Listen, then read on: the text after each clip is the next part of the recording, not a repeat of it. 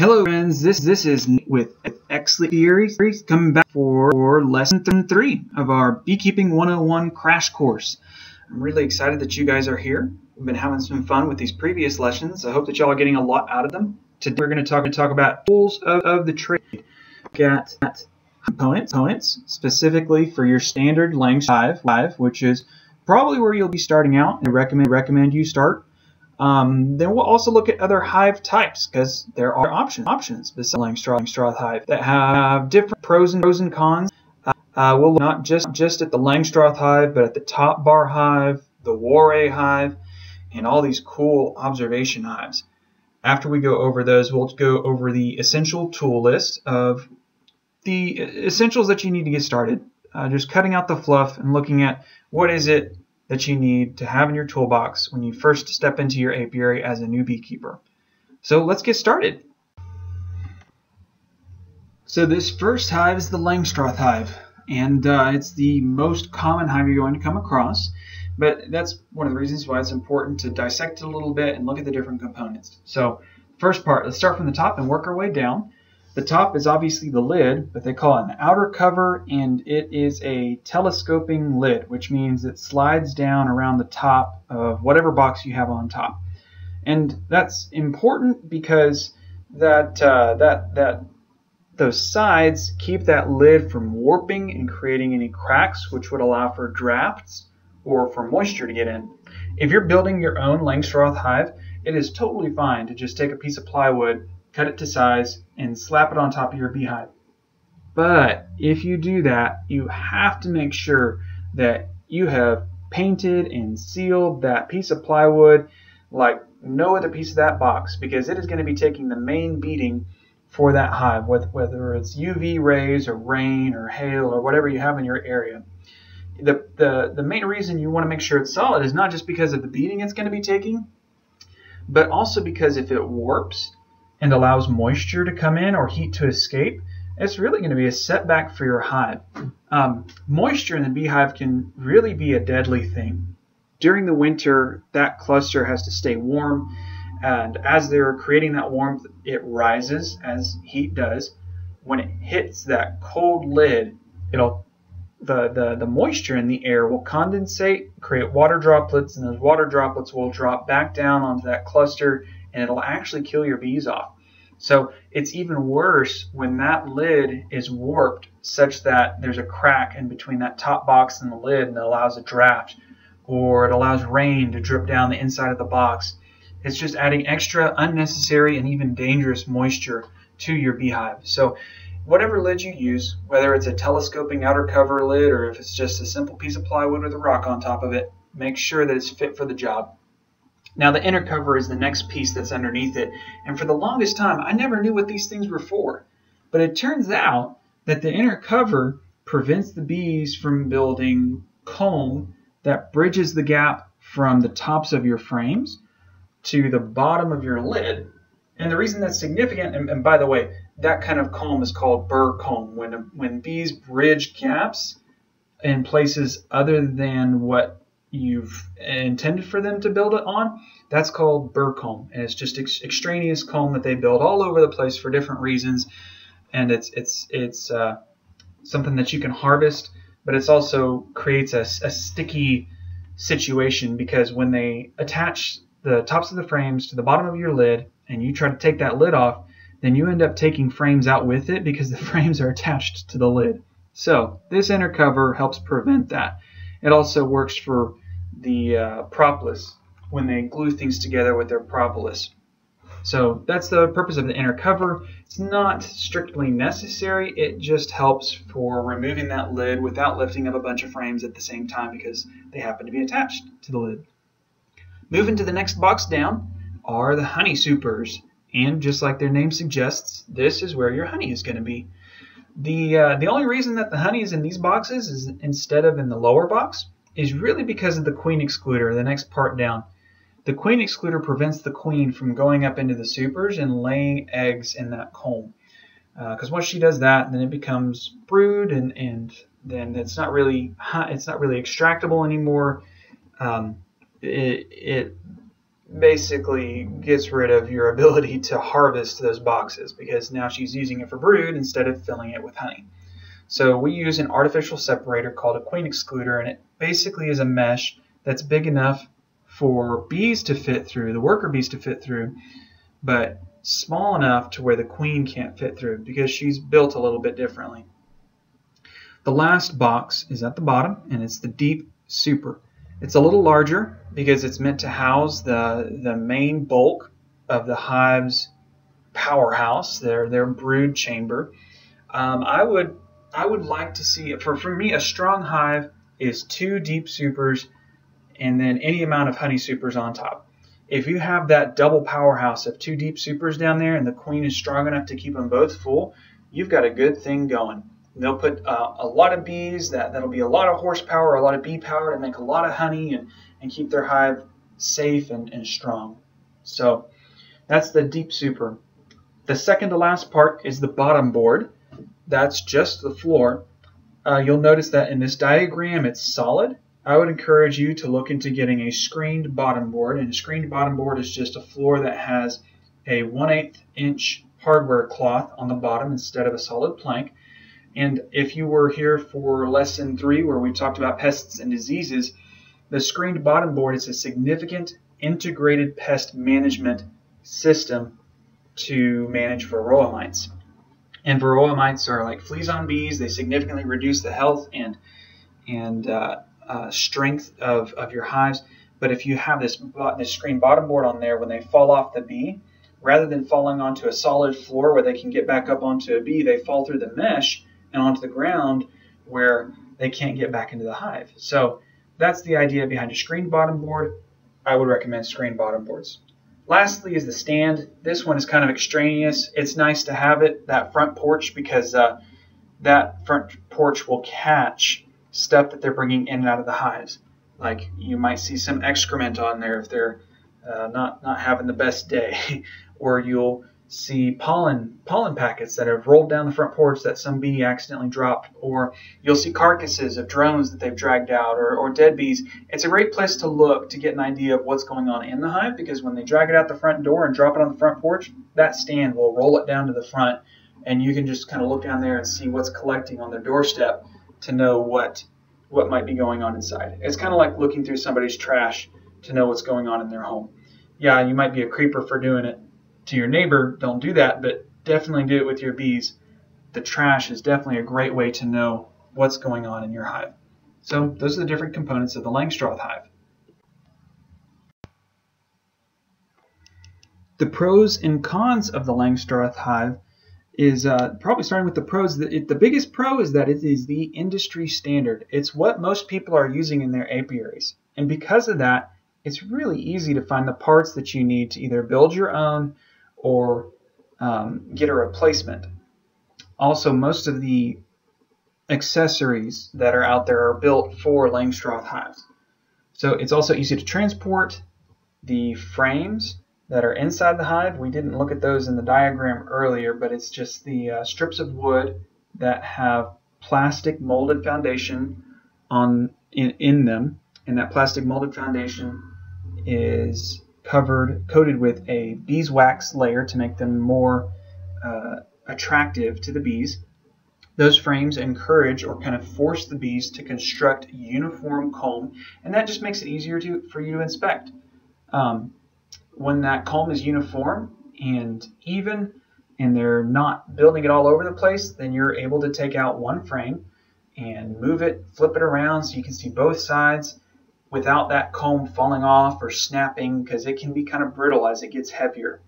So that's a big pro. The third big pro is that it is the best design for extracting liquid honey. Since they are built on that, the comb is built on that plastic foundation, it's easy to take that frame out, pop it into an extractor, and spin it around without the comb being destroyed. Lastly, it's fairly easy to manipulate, and again, that's due to the frame structure with their plastic foundation. Now, as far as cons goes, with the Langstroth hive, those individual boxes can be extremely heavy. We're talking up to 80 pounds, and this is significant for those of us who might not have as young of a back as we used to have.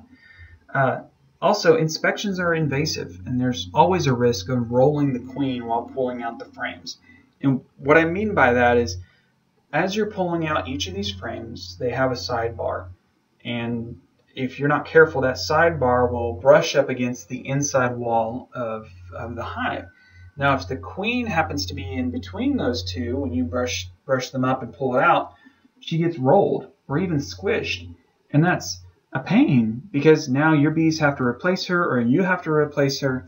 It sets them back, and if you're letting them requeen naturally, you're running the risk of getting a queen who's not been mated very well. So it's something to watch out for.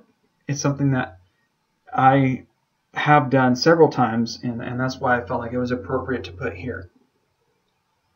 Also, this design, the Langstroth hive, is not made to produce comb honey. If you want comb honey, you're going to have to put in a specially designed frame for that. Lastly, the frames don't allow for very exciting observation windows because they block the view. And we'll talk about observation windows coming up when we look into observation hives. The top bar hive is the oldest hive design that we know of. There's cave paintings of prehistoric people keeping bees in horizontal logs with sticks on top. And this picture right here is a much more developed version than that, not quite as primitive, but still uses the same idea. It's just a long horizontal box, and across the top are bars or sticks.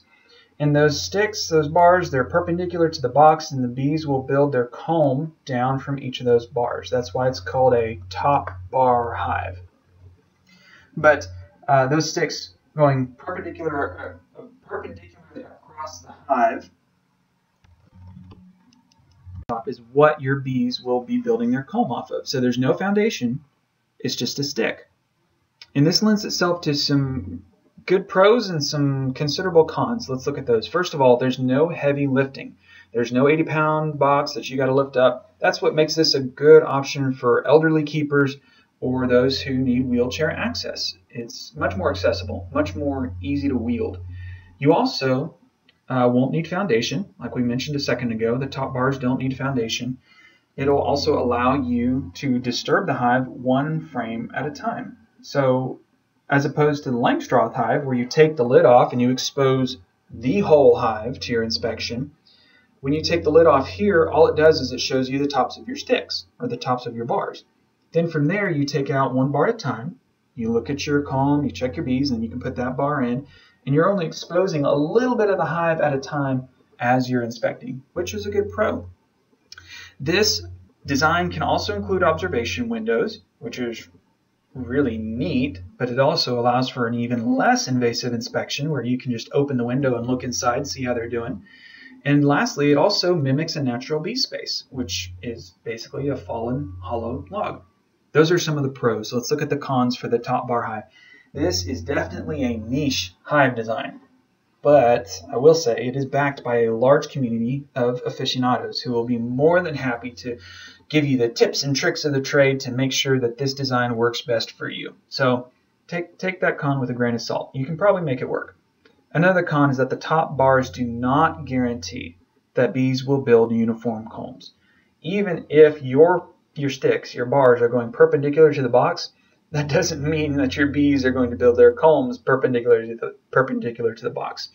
I chose this picture because it's really a nice example of how it should be, but that's not always how it turns out. I had an observation hive that I built, and rather than them following the orientation of the bars, they decided to build crossways, and it was neat to see how they would have built it naturally, but it was kind of frustrating because now I can't take out one bar and view a piece of comb. I have to do a lot of cutting and make a mess in order to get out one bar. So keep that in mind. You're going to have to do a little bit of finagling and probably include some guide foundation just at the top of your bar to make sure and help encourage them to build it out straight. Lastly, the top bars allow for comb honey, but comb honey is delicate in an extractor and it's not an ideal option for liquid honey. So if your top bars don't have foundation on them and you slip them into an extractor, that spinning might tear them apart depending on the age of the comb. So something to consider. You really would only use this for comb honey. Other than that, you would probably have to press your honey out of this comb, which isn't a bad thing, but it's definitely more work intensive, and your bees are not going to be getting that wax back. You're going to have to keep that wax yourself, which is also not a bad thing in my opinion. Let's talk about the Warre hive. This one is cool too. It was developed by a monk way back when who wanted to mimic the natural bee space more closely, but instead of doing it in a horizontal hollow log like with the top bar hive that we just talked about, he was looking at doing it in a vertical hollow tree trunk. So this mimics that environment. And the bees also like it a lot. Each of these hive body boxes has 8 top bars in it. So just like the top bar hive, these utilize the bar or the stick frame as well without any foundation. Each of those boxes is about 40 liters in volume, which is a little bit closer to what a natural hollow tree size would be. But it's not to say that bees won't fill out a bigger or smaller space. They're very versatile, and they work with whatever you give them most of the time. But starting from the top, the roof is much different than the Langstroth hive roof that we looked at earlier. This thing's big, and the reason for that is very much for the same reason that we have the kind of roofs that we do on our own homes. It's for insulation. And the next box down augments that. We call that next box the quilt, and it's usually filled with wood shavings or some other loosely packed insulating material, and on the bottom is a top bar cloth. Now this quilt is cool. I wish I used these. We talked about if water gets in the hive, how it can be so detrimental to the bees. Well, this quilt is there to help prevent condensation. So your bees keep the hive about 97, I forget if it's 97 or 95 degrees in the brood cluster. And during the winter, that heat will cause condensation as it moves up to the top of the hive. Now, if you just had a normal telescoping lid, as that heat hit that cold lid, it would condensate, the water in the air would condensate, turn into water droplets, and those water droplets would drip back down onto your bees and it would kill them. So the purpose of this quilt is to allow that hot air to kind of have an intermediate space where it would go up, it can condensate on those wood chips, and those wood chips will absorb that moisture and retain it instead of letting it drip back down onto your hibernating bee cluster. And then it'll also allow that heat to stay in the area, especially with that big roof on top, rather than simply hitting that cold lid and dissipating out through any cracks that you have. So the quilt is definitely a must-have for those of you who are in our northern states and who might have a problem with condensation or exceptionally cold winters. For us here in the south, though, it's not really as necessary. If you do put one on, stick with doing a thinner one, like a 4-inch quilt. Farther up north, consider doing a 6 to 8-inch quilt. The boxes down below are the same size. That's another nice feature I feel like about the Warre hive. Rather than having 2 sized boxes like the deep super with the Langstroth hive and the shallow super with the Langstroth hive, you just have 2 deeps, and they'll put honey in one and brood in the other in their natural brood pattern. So you add new boxes to the bottom of this. That's where this Warre hive differs from the Langstroth hive as well. Rather than taking empty boxes and putting them on the top when your bees need more space like you would with the Langstroth hive, with these you would actually put them on the bottom, and the bees will follow their natural tendency to start at the top and build down. Let's talk about some of the pros and cons. It's designed more like a bee's natural space, like a hollow tree that's upright. It uses top bars without foundation. This one is also a great candidate for observation windows. You can install them to inspect the hive without disturbing the colony. And lastly, top bars allow for comb honey and wax harvesting.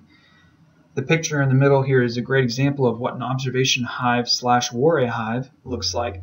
Rather than having to crack it open and bring out the smoker and pry everything apart, you can just pop open a window and look inside, which I think is super cool. The cons of this hive is that it is also a very niche design. It really is just for hobbyists and enthusiasts, but in my mind, I think this should definitely go commercial, and I'm actually working on a design, and we'll see where it goes. I'll update y'all more on that later, but I'm toying around with a Warray hive design that might be a bridge between a commercial and a hobby design for this hive, because I think it's really important to create a more efficient bee space rather than simply creating something that is just catering to our needs, like with the Langstroth hive, because the Langstroth hive is very much a human invention designed to meet our needs, and I think we can find a better halfway point than that. Anyways, I digress. The cons. This hive is not well suited to frame-by-frame inspections. As it's a top bar hive and there's no foundation, when you take out a top bar, you have to be really careful when you're manipulating that frame and looking at the different sides of it, because if you twist it the wrong way, the comb will detach and fall. You don't have this problem with the Langstroth hive because you've got that nice foundation on it and the two sides on either end and the bottom portion of it. So with the Langstroth frame, you can flip it all over the place and inspect it really well without having to worry about that comb falling off. But with the Warray hive and the top bars especially, this goes for the top bar hive we talked about earlier, you just got to be really careful when you're lifting up that top bar, because that comb, when it gets heavy, can be delicate and it can detach. Like we talked about earlier as well, top bars allow for comb honey, but they're delicate in an extractor, and it's not an ideal option for liquid honey. So just keep that in mind. You'll probably have to get creative if you do decide to pop these into an extractor and try to extract liquid honey. It can be done. You just got to do it carefully. Let's talk about observation hives. Observation hives are really a broad class of beehives, and the unique part that ties them all together is the fact that they have windows that allow you to look into the beehive without having to open it up. So two of these pictures, the ones on the lower portion, are observation hives that I have built and designed based off of the I looked at the Beecosystem Hex Hive design. I really loved it, but I wanted to make some changes, and so I reverse engineered and took that design and altered it for myself and made my own version, and that's what these came out to be, and they worked really well. I was very happy with them. The bottom left is the observation hive that I had in my house. Although I did have top bars in it, like I mentioned earlier, they decided to build it diagonally, and it was still really neat to watch them build it out. It was just not something that I really wanted to open up and take out, because I would have to cut comb in order for each bar to come out individually, if that makes any sense. On the right, the lower picture on the right, is a fresh observation hive that I built for some friends of ours, and we're looking forward to seeing their bees in there. The difference between the two is that I made the one on the right deeper. It holds 8 frames instead of just 6, which the one on the right just holds 6, and they really outgrew that space extremely fast, so I learned that I have to make that observation hive a little deeper, give them some more room. So still waiting for updates on how well that one works for them. But up here on the top left is your Warray hive, and they installed some windows on it, and you can see the nice frames of comb being built out full of bees. It's so cool, and this is what makes the biggest pro in my mind for the observation hive is that they are an exceptional education tool. These are great for schools. These are great for fairs. These are great for centerpieces in your home, for conversation, sparking conversation, or just sitting and watching. It's like watching a fire or rain, or it's therapeutic almost. So that's a cool part, having these windows on. It's also the most diverse type of hive. You will find observation hives in every shape and size you can imagine. That's what makes them fun. It gives them lends them well to whatever purpose you have in mind for them. These also allow for continuous viewing without significantly disturbing the hive. There are lots of good designs available to choose from online, and these can be filled with bees for a temporary display at an event, or they can be their own permanent hives. So sometimes I've seen keepers who will have a observation hive on hand that's not always full of bees, and then when they're going to a fair or a farmer's market, they'll take a few frames from their Langstroth hive and drop them into the observation hive, and voila, you now have an observation hive in 10 minutes that you can bring just about anywhere, and the bees will do fine. For you, obviously you'll want to feed them, but they'll do fine for the couple of days that you'll need them at the fair. Now the cons to this hive is that The primary purpose for these really is education.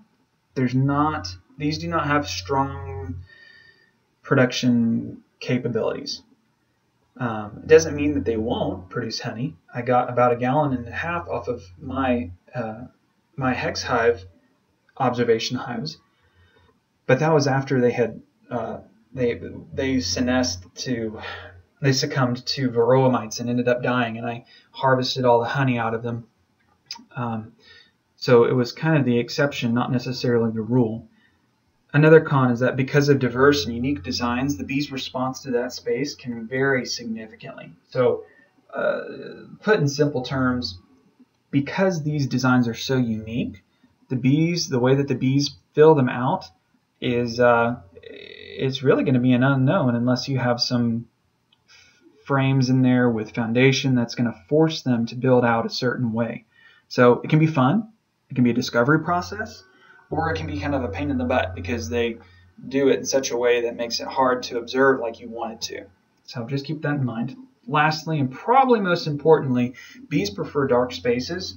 So when this beehive is not being observed, you got to cover the observation window, which to me is kind of a bummer because I like to be able to just walk by and look in and then continue on my way. But the light disturbs the bees and kind of prohibits them from building and working like they want to, so cover the window when it's not in use. Those are our different hive types. Some really neat ones to choose from. Just because you're starting a brand new doesn't mean that you're restricted to the Langstroth hive. You can pick any one of those depending on what your needs are. But there are some things that you just are going to need no matter what. And the plethora of tools available out there would probably have anybody running for the woods hollering. All right, so these are what you need. These are the essentials. This is what you should start with. Don't worry about anything else. If you're going to follow this channel, follow Exley Apiary, as I show you how to start beehives, these are the tools we're going to use. You won't need to worry about anything else. The way that I manage hives, I only use these main components. The first of which is a smoker. All right, this is mandatory. You can't skip out on this, as the rest of these tools are. I wouldn't include them if they were optional. This smoker is just a canister with bellows on the back and a little chimney on the top. And what you do is you build a fire in the canister. You'll puff the bellows to feed it air, and then as that fire grows, the smoke from it will come out the chimney, and you can use that smoke to basically distract your bees while you're checking your hive. And if that doesn't make any sense to you, let's dive into smoke a little bit. The smoke creates the illusion that there is a fire in the beehive. And the bee's natural response to fire is to go and suck up as much honey as they can so they can try to save the hive and leave without the whole thing going up in flames. So they will run to their honey cells. When you smoke the hive, they run to their honey cells and they start sucking up honey. And the hypothesis is that they get so honey drunk or they get so fat that they don't care to sting you. They're fat and happy, or they're just so fat they can't scrunch up and stick their stinger in you. Whichever way it is, it works. I'm not exactly sure which one, but whenever you smoke the hive, it calms them down and diverts their attention to saving the honey in their stores. What it also does that's very significant is it masks the alarm pheromone that your guard bees are going to put out when anybody or anything breaks into the hive. So that's also handy. Because once that alarm pheromone gets out, the bees will become very defensive and much more likely to sting, and it becomes harder to check. So use smoke. As for how to start this thing, that's a world to itself. Starting it and keeping it going is going to take a lot of practice, a lot of experimenting. Try the materials that you have available on hand. I will tell you that as a rule of thumb, you want to shoot for smoke that is cool. And the reason for that is because if you have a hot fire in your smoker and you're puffing your bees with that, it'll kill them. That heat will come shooting out that chimney, sometimes like a little flamethrower, and it'll burn them up. So use burlap. That's my suggestion. Green spring grass also works really well for creating a nice smoke. To start out, create a little wood fire in the bottom that's got some good chunks of maybe some scrap plywood. Anything that's not treated You want to use raw, untreated wood so you don't have any weird chemicals burning in that mix when you're smoking them. And then after you get a small wood fire built in the bottom that's going well and you have some good coals, then drop something on top that will smolder. Burlap smolders really well. Green grass also works. Some folks use sawdust, although that can be a little hot, and if you puff the bellows too much on that, it'll get really hot. Other folks use newspaper, wadded up newspaper. Another really great one is cotton. If you can find cotton burrs, that it's kind of the leftover from the cotton harvesting process, that works really well for a good smolder and lots of smoke, cool smoke. But those are some tips for your smoker. For if you use what's local, use what's available to you, and just try it a lot. It's just going to take practice and time to learn how to get a good fire started in it, and learn what you need in order to keep it going for your whole inspection, because it will die halfway through and you will have to restart it. So just be patient. It's part of the process, part of the journey. Enjoy it. Next is the hive tool. This hive tool is used for prying, scraping, cutting, and I call it my precision beetle squishing tool with your hive beetles. If you're got a big problem and you just see them running around everywhere, I've gotten really good at just using this thing as a point and shoot where I go and squish them on site. Who knows how effective that actually is at reducing their population count, but hey, it makes me feel good. It's a little cathartic. Anyways, there's three types that you're looking at here. The one in the middle is actually not a hive tool, even though you use it in your hive. It's a frame gripper. And I put it on here because it's a useful sidekick if you just need help really gripping those frames. If your gloves are big and clunky and they don't allow your fingertips to get in around the frames, this little tool does a great job of gripping it firmly, so that way it doesn't slip. Because that's what I've got big hands, and so my gloves are bulky. And when I try to fit my fingertips down around that frame to lift it up, sometimes they'll slip. It drops the frame. The bees jolt off of it, and they start flying around, and they're all angry because I just knocked their hive around. It's just unpleasant for everybody. So I included the frame gripper in there because it prevents that. It allows for a nice smooth lift on that frame. But in order to get that frame out in the first place, you've got to use one of these other two hive tools, the red one or the yellow one, to pry it loose. The bees will glue every single thing in their hive with propolis, and it really is a glue. So the purpose of this little hive tool is to pry things loose, scrape off propolis and scrape off burr combs, so that way you can get things out to look at them. So you loosen it up with the hive tool first, then you take your frame gripper and you can lift out that frame nice and easy without brushing it up against the sides of the hive and rolling your queen. So that's your hive tool. Take your pick of whichever one. I've used both, and I couldn't tell you which one I prefer better. I like them both, and I would go with either one. The bee brush is pretty simple. This is just for brushing bees off of the frames when it comes to extracting time. When you're pulling your super off the hive, you'll probably want to smoke it just a little bit, but you're really going to be using this brush to brush the bees off the honeycomb, so that way you're not dumping honey and bees into your strainer. But this works pretty simply. You start from the bottom of the frame and you gently brush up. If you brush down, it actually hurts them more. You got to brush up in short, swift sweeps. But that's the bee brush. You won't need it immediately, but you will need it for extracting honey. The bee veil is probably the obvious and most recognized part of the beekeeper's equipment, and unfortunately it's also the most expensive. I was very disappointed to find that I couldn't get any 2-in-1 like hat and veil combos on Amazon. So when you buy this, make sure that whatever you buy comes with a hat, or have a hat in mind that you're going to use, because the veil has elastic on top. It can fit around the brim of a floppy hat that you might have, or a cowboy hat. Just keep in mind that any hat that you provide might have gaps and cracks in it that allow the bees to come down around the brim. I like to use this little plastic explorer hat that Dadant or Man Lake provides, because it's ventilated and it's also built to fit that veil, so there's less gaps for the bees to get in with. Down at the bottom, take note, there's a string. Make sure that your veil that you get has a string instead of a zipper, unless you want to take the time to sew a zipper onto whatever bee suit you're using. But the string, in my opinion, is just more easy to use with whatever bee suit you decide to use. And we'll talk about the bee suit in a second, because the bee suit's where you can save money. The bee veil is probably where you're not going to be able to avoid spending like 20 or 30 bucks per piece on it. Bee gloves. These come in all shapes and sizes. I would encourage you to find bee gloves that have a vent at the wrist, because on these hot summer days when you're checking your hive, you will get so sweaty, and it'll be hot work. So find gloves with vents in the wrists. Now, this is where you can save a good chunk of money. Bee suits are stupid expensive, especially the jumpsuits that you get and the jackets and whatever. Bypass all of that, go to your local hardware store and just get a disposable paper paint suit.